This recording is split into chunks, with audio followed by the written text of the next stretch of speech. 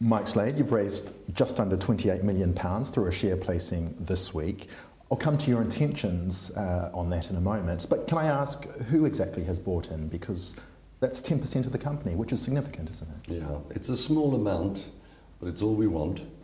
We use our capital we make it work very hard. So a little becomes a lot, and that's been the Helical sort of modus operandi since we started.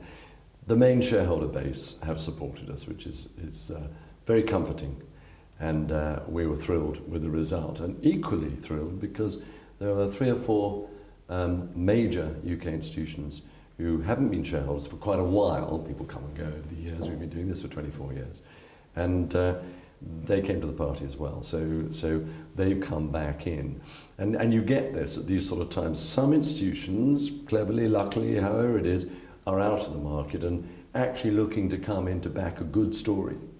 They will have backed a positive story. I doubt that they would do a distress rescue, but they're prepared to back a positive story. I've been waiting for such a one, and they, happily for us, decided we were one for them to go with. So welcome the new shareholders as well. Were you surprised by the response? Yes, we were very pleased. One, the fact that it was hugely oversubscribed, which is great. We don't need more. So that's the way we did what we did. We were only able, under a cash box situation, to raise 10% of the company's equity. But the placing, the strike price was very favourable for us. We're thrilled with that. Did any existing or new shareholder take a significant stake? 1 or 2 surprised me by the amounts they were prepared to put in, and sadly have been scaled back a bit, but that's positive for the aftercare, as they call it. Ooh, can you name those? No, I shouldn't name any individual shareholders, kindly. All right, now you've referred to this fundraising as a chance to take care of, in your words, a once or twice in a career buying opportunity. So I think the obvious question is, when will you start buying? Well, it's important to start as of now. But it's a difficult one, you see, because if you take your sort of 3 major points of property and you ask yourself, are rents going to come down? Yes. Okay. Are tenants going to become scarcer? Yes. Are values going to continue to fall? Yes. So you're faced with those 3 blindingly obvious points, and yet you want to buy. Now is when you can walk in and say, okay, I don't know if there's going to be a major further calamity in the British banking world. I don't know if there's going to be some huge further shocks in terms of a major corporation going bust or whatever. I suspect there probably is a lot of nasties still to come out. We know there are in a small way, but there might be a big one. But despite that, you know, you're a seller because you can't be certain and you want to protect your position. I'm a buyer, I'm prepared to take that risk. Okay, just on that £28 million that you raised, Cazenove this week translated that into buying power of about £500 million. But that does, the criteria was that you found investors who are prepared to come in with another 90% worth of equity and a loan-to-value ratio of about 50%. I mean, how close are you to securing, well, to meeting that criteria, basically? Well, it's a question of what we find, and the relationships are cemented to a degree that we are confident now we are, as of this moment, able to walk into a particular vendor that we will have by now obviously identified and say, listen, we can put down £200 million in cash within 7 days. Do you want it? And on what basis do you want it? And that's quite a strong argument. Any particular markets? No, take whatever comes. I mean, we're happy as Helical, as you might know. I mean, we do industrials, we do retail, we do city offices, we do offices, whatever. We're quite able, I think, to actually go into most sectors. So you take what comes through the door. You've alluded to the banks and the problems they're facing. I mean, from a developer like Helical Bar's perspective, though, I mean, how tough is it to get any cash out of them at the moment? It works both ways, doesn't it? If it's a good deal for us, it should be a good deal for your banker.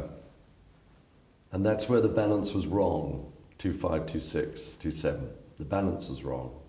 It was too good a deal for us and a grotty, awful deal for the banks, as it turned out. Now, this time round, just think about it, when a bank can lend into a transaction that has a 200% cover in terms of interest income to interest, and is a 50 or 60 or 65, I mean a senior debt only position rather than the Metzsteins and the top-ups and the slices they went into to create more interest rate, to create more equity involvement, but over the top. So all we're asking is senior debt. And then you look at the grade A proposition that I'm suggesting we would be buying into. Then you can see that it is a good time for a bank to actually lend. Now, who is there to do it? Because they're all running around. And I suggest that at least two, I suggest the RBS will very shortly be in a position, settled, in knowledge of where they stand, to start looking to do what I might describe as good business going forward. And of course a chief executive who knows the industry. Well, maybe he knows too much and says, no, we shouldn't go anywhere near that lot again, who knows? No, but there is an opportunity. I think the RBS might well be able to take it up. You're not going to be able to borrow large chunks. They're going to have to do club deals. There aren't that many to make club deals with. They're not syndications. No one's going to take a 400 million debt on package in and then syndicate it on a risk basis behind them. That's out of the window, has been for about 2 years now. But they'll be doing club deals maybe. But who else? I think the HSBC are capable of doing that. And let's wait and see about Lloyd's later. There are 3 German banks who unquestionably are ready to do that. And the world's a big place. You entered a joint venture in November last year with a North American investor. I think the figure bandied about was £500 million. Well, how does this latest fundraising fit into that? It simply just gives us more capital to put into it. You know, we're that confident of them and what we're going to be able to do that we would like a larger share of it. There's no more than that. Okay. Simple as that. So the funds are pooled, they're not looking at different types of assets or anything like that? It'll be deal by deal. What we sought out to find, and Cazenove helped introduce us, validated and introduced these particular North American partners who are a private fund, so they don't have regulation sitting on their back as much, indeed in funny way as I do. But they're free to do whatever they choose to do as business people. So they've come along on the basis that they will be exclusive to us, but we are not exclusive to them. So the smaller stuff, my existing business, my shareholders business, can carry on as normal. So that's a big tick in my box.